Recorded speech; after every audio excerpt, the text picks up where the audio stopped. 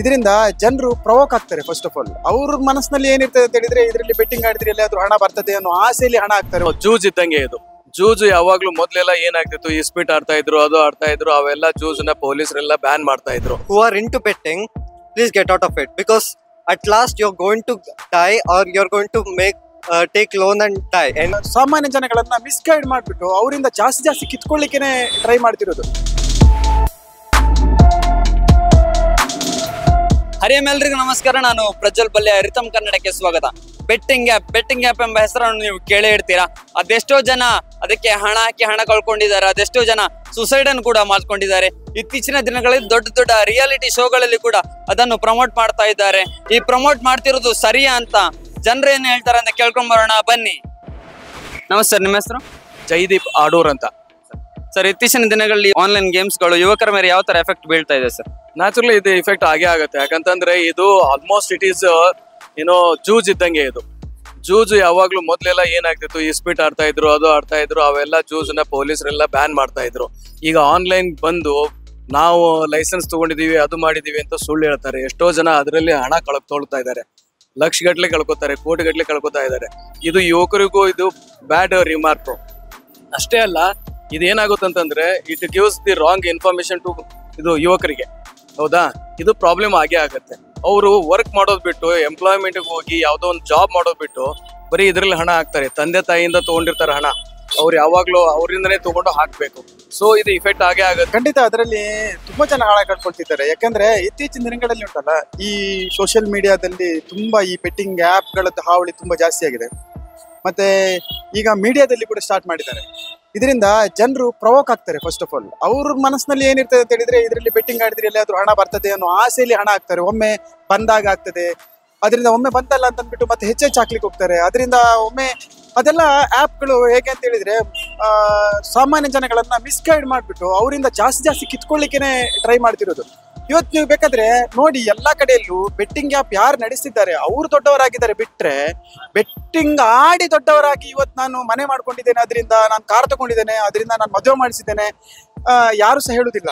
ನೀವು ಸೂಕ್ಷ್ಮವಾಗಿ ಮಾತಾಡಿಸ್ಲಿಕ್ಕೆ ಹೋದ್ರೆ ಬೆಟ್ಟಿಂಗ್ ಯಾರು ಆಡಿದ್ದಾರೆ ಅವರ ಹೇಳ್ತಾರೆ ನಿಮ್ಮ ಹತ್ರ. ಅಂದ್ರೆ ಎದುರುಗಡೆಯಿಂದ ಯಾರು ಹೇಳುದಿಲ್ಲ, ಹಿಂದ್ಗಡೆಯಿಂದ ಹೇಳ್ತಾರೆ, ನಾನು ಎಲ್ಲ ಕಳ್ಕೊಂಡಿದ್ದೀನಿ ಮಾರ್ರೆ, ನನ್ನ ಮನೆ ಮಾರೋ ಪರಿಸ್ಥಿತಿ ಬಂದಿದೆ, ಬೆಟ್ಟಿಂಗ್ ಹಣ ತಗೊಂಡಿದ್ದೇನೆ. ಇದು ಏನಾಗ್ತದೆ ಅಂತ ಹೇಳಿದ್ರೆ ಪ್ರವೋಕ್ ಮಾಡೋದ್ರಿಂದ ಕೆಲವರು ಅದ್ರ ಮೇಲೆ ಹಣ ಹಾಕ್ಲಿಕ್ಕೆ ಹೋಗ್ತಾರೆ. ಇವ್ರ ಹತ್ರ ರಿಯಲಿ ದುಡ್ದಿರೋ ಹಣ ಅಷ್ಟೇ ಅಲ್ಲ, ಬೇರೆ ಹಣನೂ ಇರುವುದಿಲ್ಲ ಇವ್ರ ಹತ್ರ. ಎಲ್ಲೆಲ್ಲಿಂದ ಬಡ್ಡಿಗೆಲ್ಲ ಹಣ ತಗೊಂಡ್ಬಿಟ್ಟು ಹಾಕ್ತಾರೆ. ಈ ಕಡೆಯಿಂದ ಒಂದು ಕಳ್ಕೊಳ್ತಾರೆ, ಆ ಕಡೆಯಿಂದ ಬಡ್ಡಿ ಅವರದ್ದು ಸಾಲ ತೀರಿಸ್ಲಿಕ್ಕೆ ಆಗದೆ ಕೆಲವರು ನೇಣು ಹಾಕೊಂಡವರು ಸಾಯ್ತಾರೆ. ಅದು ಬೆಳಕಿಗೆ ಬರ್ತಾ ಇಲ್ಲ ನಮ್ಗೆ. ಆಕ್ಚುಲಿ ಅದು ಹೇಗಾಗ್ತಿದೆ ಅಂತ ಕೇಳಿದ್ರೆ, ಹಿಂದ್ಗಡೆ ಈ ಬೂದಿ ಮುಚ್ಚಿದ ಕೆಂಡ ಇದೆಯಲ್ಲ, ಆ ತರದಲ್ಲಿ ಆಗಿ ಹೋಗ್ತಾ ಇದೆ. ಇದರಿಂದ ತುಂಬಾ ಜನಕ್ಕೆ ಸಫರ್ ಆಗ್ತಾ ಇದೆ. ಎಷ್ಟೋ ಜನ ಮನೆ ಬಿಟ್ಟಿದ್ದಾರೆ, ಎಷ್ಟೋ ಜನ ಹೆಂಡತಿ ಮಕ್ಕಳನ್ನ ಬೀದಿಗೆ ತಂದು ನಿಲ್ಸಿದ್ದಾರೆ, ಎಷ್ಟೋ ಜನ ಗಂಡ ಮಾಡಿರುವಂತ ಈ ಕುಕೃತ್ಯದಿಂದ ಹೆಂಡತಿಯವರು ಮಕ್ಕಳನ್ನು ಸಾಕ್ಲಿಕ್ಕಾಗದೆ ಅವ್ರ ಕೆಲ್ಸಕ್ಕೆ ಹೋಗ್ಬಿಟ್ಟು ಸಾಕ್ಲಿಕ್ಕಿದ್ದಾರೆ. ಇಂಥದ್ದೆಲ್ಲ ತುಂಬಾ ಆಗ್ತಾ ಉಂಟು. ನಾನು ಒಂದೇ ಹೇಳೋದು ಏನಂತಂದ್ರೆ, ಈ ಬೆಟ್ಟಿಂಗ್ ಆ್ಯಪ್ ಅನ್ನ ಆದಷ್ಟು ನಿಲ್ಲಿಸಬೇಕು. ಗೌರ್ಮೆಂಟ್ ಇದ್ರ ಬಗ್ಗೆ ಫಸ್ಟ್ ಆಫ್ ಆಲ್ ಕಟ್ಟುನಿಟ್ಟಿನ ಕ್ರಮ ತಗೊಳ್ಬೇಕು. ಅದಕ್ಕೆ ನಮ್ಮ ಪರಿಚಯದವರು ಸ್ವಲ್ಪ ಇದಾಗಿದ್ದಾರೆ, ಹಾಳಾಗಿದ್ದಾರೆ. ಯಾವ ತರ ಏನಾರು ಹೇಳುದಾದ್ರೆ, ರಮ್ಮಿ ಸರ್ಕಲ್ ಅಲ್ಲಿ ದುಡಿಯೋದು ಕಮ್ಮಿ, ಅದರಲ್ಲಿ ಅಮೌಂಟ್ ಹಾಕಿ ಎಲ್ಲ ಆಡಿ ಸೋತಿದ್ದಾರೆ. ಸೋತಿ ಈಗ ವ್ಯಾಪಾರ ಮಾಡ್ತಾ ಇದ್ರು, ಚಿಕ್ಕ ಪುಟ್ಟ ಈ ಎಲ್ಲ ಬಿಟ್ಟು ಗಾರಿ ಕೆಲ್ಸಕ್ಕೆ ಹೋಗ್ತಾ ಇದ್ದಾರೆ. ಒಳ್ಳೆ ವ್ಯಾಪಾರ ಮಾಡ್ತಾ ಇದ್ರು, ಬಟ್ಟೆ ವ್ಯಾಪಾರ ನಮ್ಮಂಗೆ ಮಾಡ್ತಾ ಇದ್ರು ಅವರು.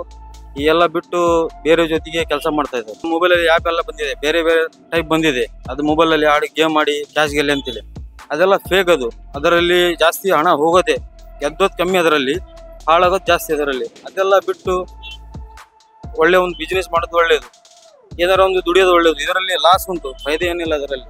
ಯಾಕಂದ್ರೆ ನಾವು ಕಣ್ಣಾರೆ ನೋಡಿದೀವಿ, ನಮ್ಮ ಫ್ರೆಂಡ್ಸ್ ಎಲ್ಲರೂ ಅದರಲ್ಲಿ ಹಾಕಿ ಆಡಿ ಹಾಳಾಗಿದ್ದಾರೆ. ಒಳ್ಳೇದಂದ್ರೂ ಆಗಲಿಲ್ಲ ಅದರಲ್ಲಿ. ಅದು ಬಂದ್ ಮಾಡೋದು ಒಳ್ಳೇದು. ಬೆಟ್ಟಿಂಗ್ ಆ್ಯಪ್ ಎಲ್ಲ ಪ್ರಮೋಟ್ ಮಾಡಬಾರ್ದು. ಹಂಗಾದ್ರೆ ಅದು ಏನಾಗ್ತದೆ, it's like you are losing money.